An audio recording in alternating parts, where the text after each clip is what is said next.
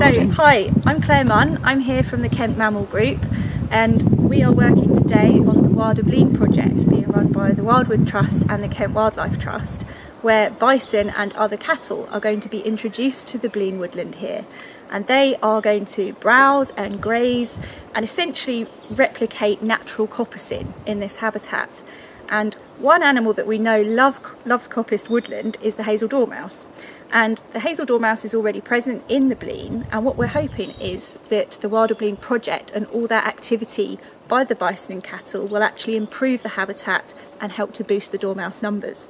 So today we're setting up these dormouse nest boxes, and then we're going to monitor them for a year prior to the cattle and bison being introduced, and then keep monitoring them to see what impact that grazing and browsing is having.